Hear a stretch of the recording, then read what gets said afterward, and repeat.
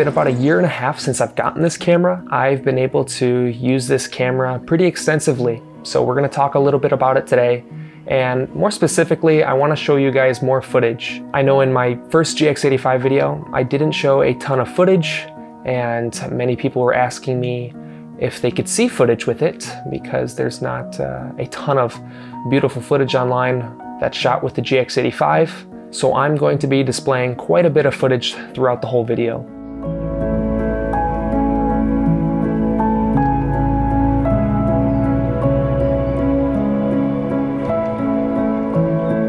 It's been around 4.5 years since this camera was released. 4 years in the camera realm is quite a bit of time, but this thing still holds up very well. Here are a couple of things that I've been enjoying on this camera and finding quite interesting. When it comes to focusing with this camera, obviously you have manual focus and you have autofocus, but it's still pretty inconsistent, so I don't rely heavily on continuous autofocus, but rather what I've been doing is using back button focusing.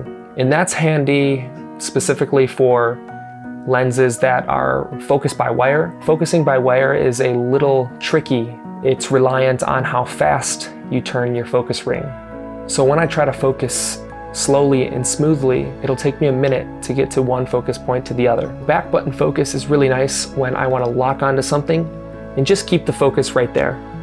It doesn't track it, but it just keeps it in that same plane.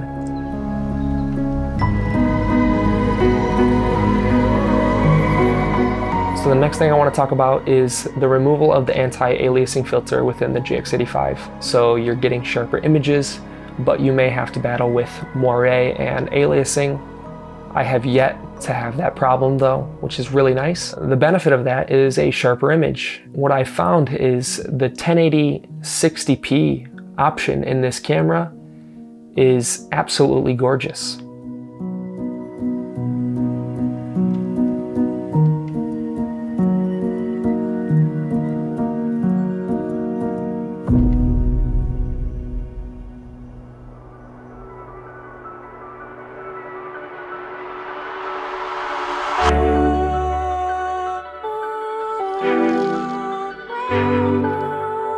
This camera has been just a daily carry camera. I haven't used it on big productions or even smaller productions. It's mostly just to document everyday life, shoot video, shoot some photo. And so I've tried to keep my setup pretty small, pretty minimal.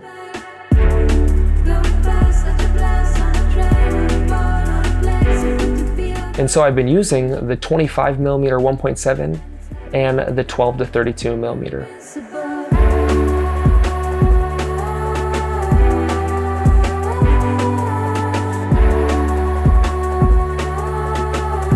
Panasonic stabilization is some of the best I've ever used in camera. The GX85 is no slouch. It's very comparable to the GH5. I think the GH5 has the upper hand just slightly, but obviously you're paying much more for the GH5.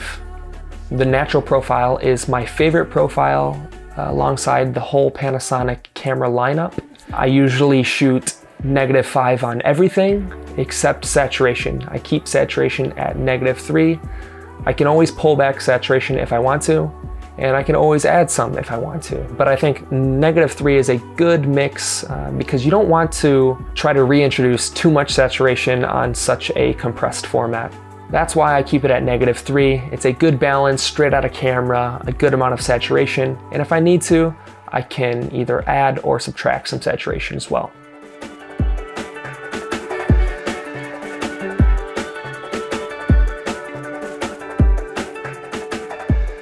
I still have yet to find another camera that does what this GX85 does for this price. And it's perfect to take with you everywhere. Very small, very sleek, and very beautiful.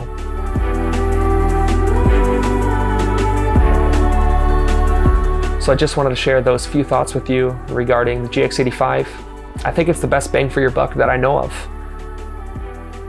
Thank you again for watching this video, and I hope to see you next time.